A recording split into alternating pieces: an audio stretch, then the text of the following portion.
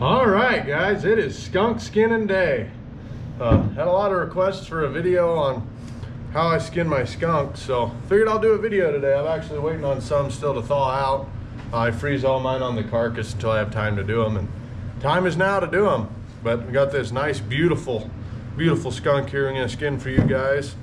So I'll kind of show you the opening up process, then I'll put it up there and I'll skin it down, and then I'm gonna show essence removal too. I might do a put up video later, but I'm not putting up skunks right now. We're more focused on putting up coons right now. So anyways, guys, I'll get the camera readjusted here and we'll get rolling. All right, so hopefully you guys can see, got my skunk here laying on his back. This is the knife I use. It's just a boning knife. It's got a really fine tip on it though, and that's important when skinning these things. On what I do, just like my coon, I always start on this ankle for some reason. But I'm just gonna cut around this ankle and get it opened up. And I like to just use the fine tip knife for all this. The fine tip doesn't matter that much for opening up that ankle, but you guys can see there now, we have that one ankle freed up. So we're gonna actually hang this up now on my gambrel.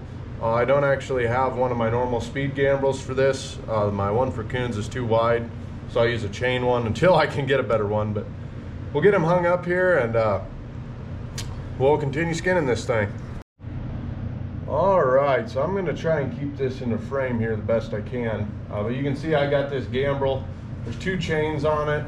It's definitely not as fast as my normal gambrel, but this one works just fine for skunk. So we're gonna make us a loop out of that dog chain there, hang it up, make sure the hair below that ankle's freed up, so when I cut across, none of it's going to be stuck up underneath that chain. Then we're going to come to the other ankle, do the exact same thing. Just going to ring around that ankle. And I'd advise not cutting that Achilles on them, because then it's going to want to pull. That Achilles is going to want to pull when you're pulling the flanks down on this skunk, and that's just a pain to free up. So now we're going to take our knife and essentially, just like a coon, we're going to make what they call the money cut, just right across here below the vent. And you want to make sure you're just barely underneath the skin in case the pods come all the way down there. So now that we got that cut across there, this is when I go ahead, before I hang up the other foot, I like to just open up the back end. And this is the smelly part. If you don't watch yourself, this is where that fine tip knife really comes in important. You can see we got the vent here, and we're going to have two essence pods on each side of this vent. And basically you want to stay very shallow as far as right underneath the fur to avoid clipping any of those. So I like to go, I don't know, probably an inch or two above that vent, then work down. And you guys can see how I'm really pulling up on my knife to keep it right against the fur and not pressing down into those essence pods. Also, don't apply, and we're going to do the same thing on the other side here too. This side normally doesn't cut quite as smoothly for me, simply because of the angle, but I'm going to pull this pelt up when I'm doing it like this. If I can't get it on one cut, I'm going to pull this pelt up and make sure I got my knife shallow. It's important in that area, otherwise it is really going to stink. So we got, as you can see here, here's kind of our cuts that we made. Came in at the base of the tail, around the vent on one side, around the vent on the other side. Now I'm going to come in here and just split the tail down a couple inches. There's no real science behind that, just to kind of free up that tail. Now we're going to hang up the other ankle, make sure that fur is free below the ankle. Hopefully I'm still in frame here. Yep, looks like we're good. So now we're sitting here, and this is how our skunk's sitting. And you guys have seen, if you watch my coon skinning video, I pull flanks with vice grips. Not near as necessary with a skunk, but I still like it, especially just to start them just like that. That saves my fingers from having to work and dig in there. And then from there, I'll take my hand in here and I'll just roll that back. And you notice how I'm applying the rolling pressure to the back of the animal, and I'm not pushing against those essence pods. If you push against those essence pods, you're gonna have a bad day. You'll have some that are gonna make you smell really good. So again, I got that flank freed up with my vice grips. Now I'm rolling it away from the essence pods. Right there. And we're gonna get down to where, these are the pods right here, guys. Those are the pods. That is where all the smell is. If I squeezed it, you guys would see. I'm not going to, but that is where the smell is. So what I do is, at this point, I remove the pods from the animal, just because that eliminates all the stink. So what I do is this little diamond shape, I guess, if you will, around the vent. I grab the fur right behind where that vent is, and notice how I'm lifting it up, and you can see those pods start to separate from the carcass, right here and right here, and you want to stay well below those while you're cutting these. And I cut all the way until I'm on the other side, then I'll come in on one side and cut that, come in on the other side, cut that, and those are the pods. I know there's a lot of fat and stuff on them, and a lot of guys like them cleaner, but that's what we're going to take all the essence out. I just like to get it off the animal. It makes the rest of the skinning process a lot easier. I throw them all in a bucket, and I'll remove the essence at the end. But now I just like to trim a little bit of this fat, just so I don't break the tail when I'm pulling on it. If you break the tail out of the base, it can be kind of a pain. Now we're going to take my steel rod, run it in through the base of the tail. And on coons, you guys have seen me just pull it down. A lot of times you're going to end up ripping this tail out of there if you do that on skunks. I just like to gently kind of roll it back and forth, and it brings that tail right down. And then I take my knife, just kind of clip this fat a little bit, just to kind of free that up. Not necessary on all of them, but you'll have some that have a ton of fat right here, and you really need to cut it to get that tail to pull. And now we're going to use my tail puller. These are pretty cheap, buy them online. Put that on there, one hand up at the base of the tail, and this is why I removed those essence pods. If I didn't do that, my hand would be right on those essence pods, pushing right on them when I'm pulling this tail. So I remove them, one hand up here pushing the animal away, the other arm pulling down, and those tails come right out of there, normally very easily. And now I'm just going to take my knife. You don't necessarily have to do this part in the skinning process, but I'm just going to zip that tail down. Gets that tail all opened up nice to where that's ready to flesh. So we'll go to the belly side, and I just pull them by hand. They're fairly easy to do. I free up that belly to where you're looking like that. I'll try and keep it in frame the best I can here. And then I grab the base of that tail, and I'm just going to pull all the way down to the shoulders. And now you can see those arms started coming out there.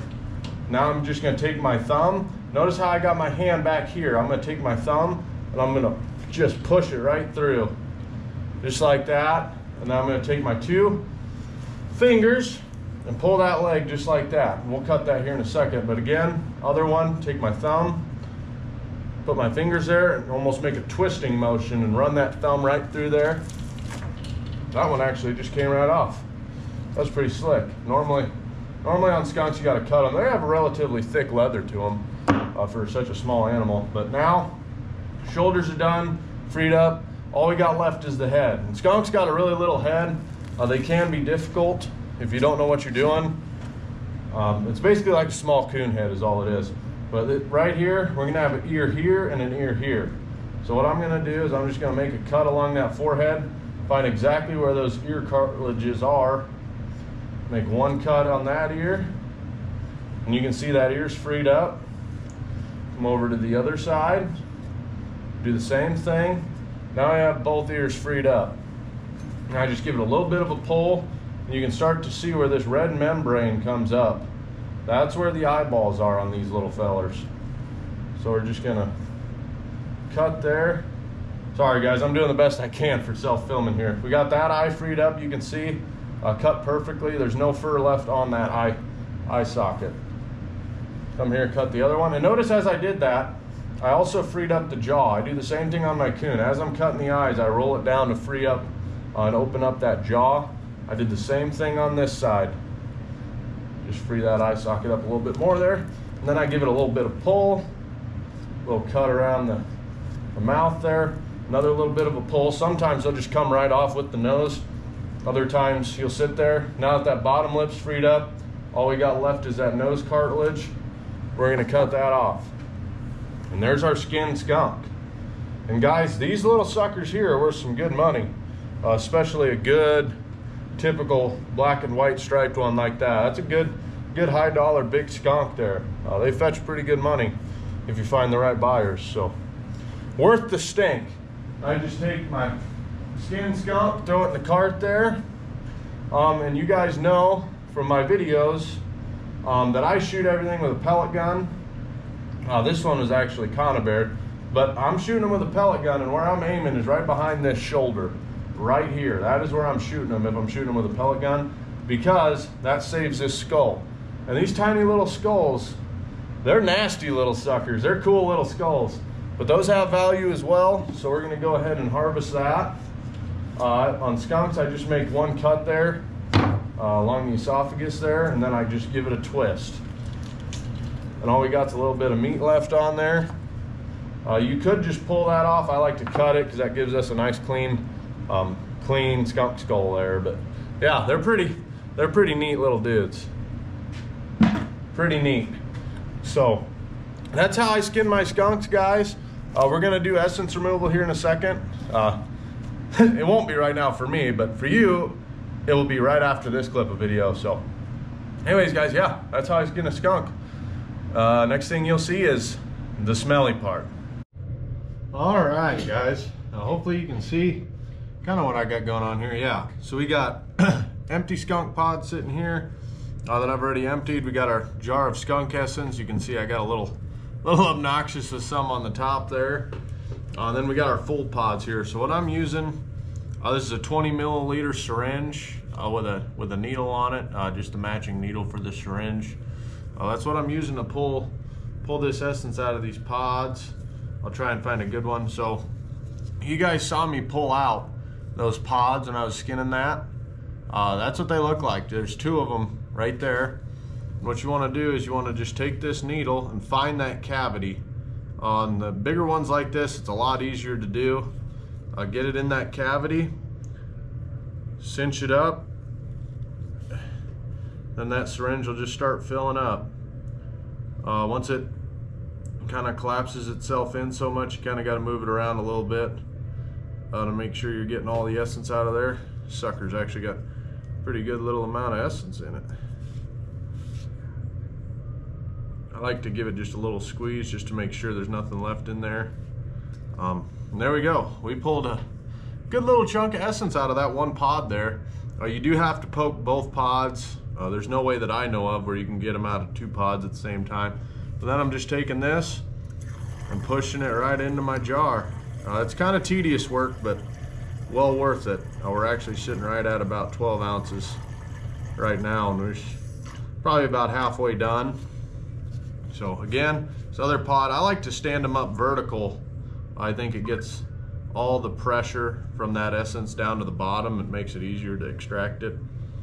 But just cinch that up once you get it in the cavity. You can see it's not coming right now at all. That's because my needle's touching the bottom, and you lift it up a little bit and then it comes flying in there. So sometimes you just gotta wiggle the needle around a little bit, but it'll come out if you're in that cavity. So this side here actually looks like it might have a little more essence than the other side did, which certainly does happen. Make sure that one's empty, and you guys can see I'm squeezing that. There's nothing left in that cavity now. Pull it out, put it in the old jar here, and you guys can about imagine how this smells. If you don't like the smell of skunks, this ain't for you, that's for dang sure. That squeezed in there. Yeah, that's how I do it. Set that one over there, grab another pod, and just keep doing that over and over again. So pretty simple, guys. I kind of wanted to put this all in one video to kind of have a all together skinning and essence removal, skull removal, pod removal, all that kind of stuff in one video for these skunks. So anyways, I hope you guys enjoyed this video. Until next time, thanks for watching.